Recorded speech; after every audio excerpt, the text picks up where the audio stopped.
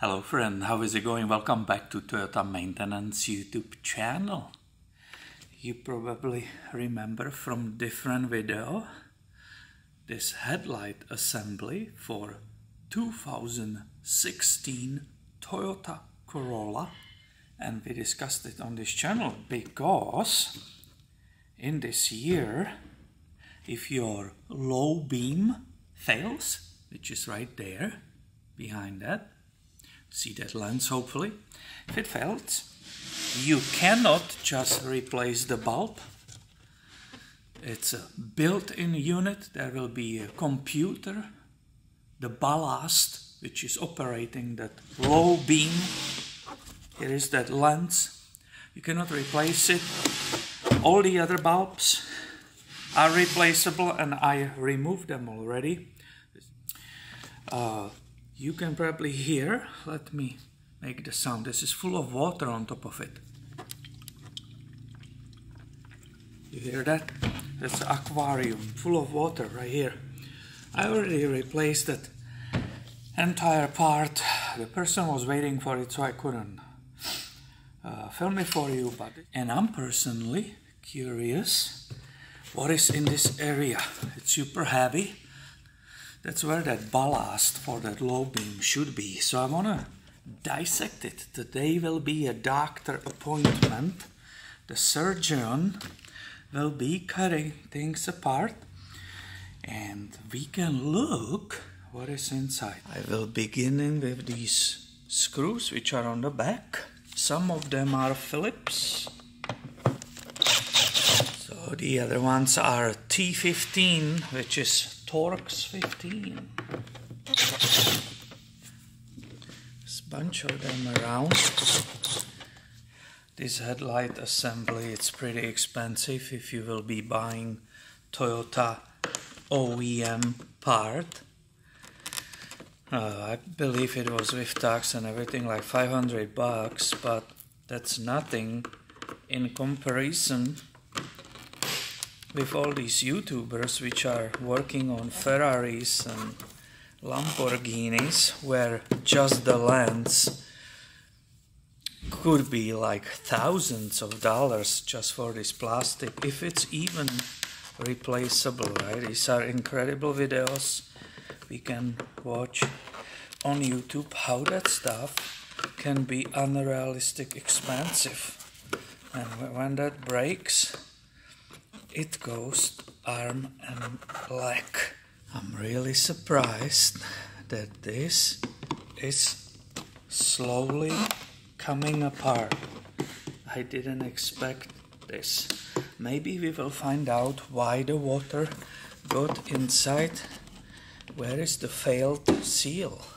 I switched to the other side, and this is amazing that really the front lens can be separated, and if it's faded from the sun, purely theoretically, it could be replaced. I had no idea. This is very interesting situation, and I'm glad I'm actually playing with it. This is fun. If everybody had such a great design like Toyota, look at it. And it's wet. It's all wet. So if you look at it, there is a seal around here. There was no glue, but purely theoretically, if this was full of water, I could pop it off carefully. I didn't damage not even one of these tabs, despite the fact it's old plastic. None of that broke. Let me see. Oh yeah, the water's coming out, and you will find, oh, there's a bunch of water on my work table, and hopefully you can see finally that lens.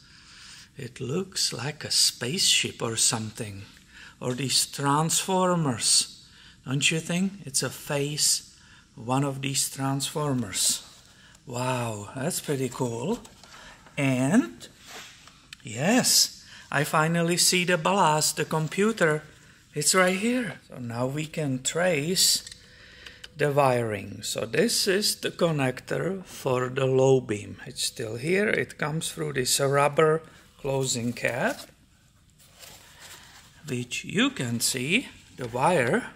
It's right here, and it's coming inside of this small ballast computer, which is right here.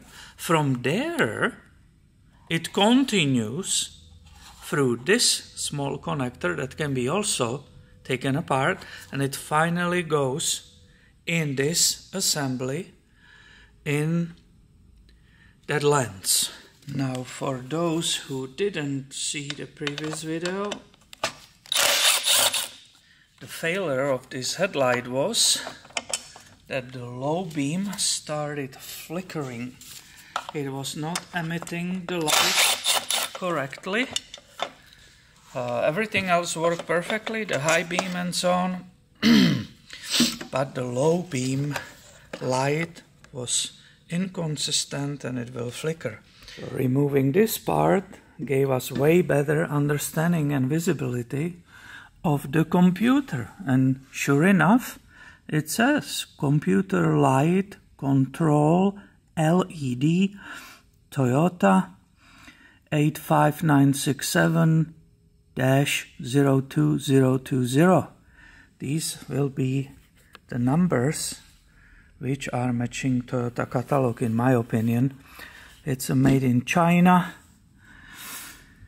Here you can see way better. It's all flooded. I wonder if the moisture was the part of flickering, and if this will be dried, if actually this can be fully saved. Now, when this happened, I gave the options to the customer, and she agreed on aftermarket products from a reputable company.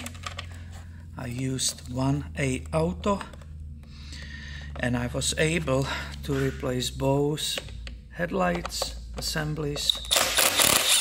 The price of both of them was less than one of them from Toyota, so she got both new. So I said I was going to throw it away, this whole thing, because it failed. Wow, look at it. Yeah, this computer back, it's fully open. So and it's wet, it's completely wet. Everything has a nice little connector. So you can see this ballast computer right here. Look at it, how it's all wet. Now let's turn attention to this little computer, because guess what? I think I can open it. There I see some packs of screws, but I think it's snapped. The top, it's snapped on top of it. Wow! Yeah! Yo, yo, yo! Look at us! Look at us! And sure enough, guys, that poor thing is soaked with the water. There is a possibility that this was the reason of flickering. It's completely soaked. I started prying on these areas and something is moving. I will go ahead and release this height adjustment screw. That's a number 8 millimeter. Yep, the whole assembly is tilting forward right here. And finally gave up, guys. Wow! Look at these cooling fins on that LED. Wow, that's why it's so heavy in this area, that whole headlight. So now we can see why that moisture is present. I'm not touching the surfaces, but why it's on the back of this projector lens. Let's continue with these 4. I really like this. This is fun. I know it's geeky, but this is awesome. How often you can do stuff like this? So here is the heart of entire low beam light. another connector, really nice. So far, super high quality, high-end connectors. And I think if I remove these last two Phillips screws, we will see the LED itself. So I will call this projector lens. Oh, it just fell, and look at that.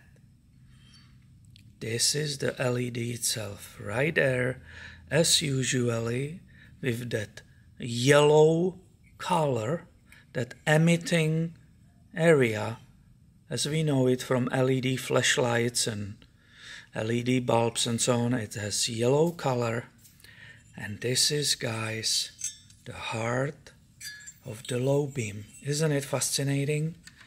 It's being projected through this element. That's all shiny material, and that goes through this lens, which is basically almost dried. I didn't have to touch it. It's becoming clear. The moisture is gone. This is super, super cool. I love it. And I think I will not throw it away today because I'm crazy. These people are called hoarders, and apparently it's a sickness. I will keep it. I will put it together.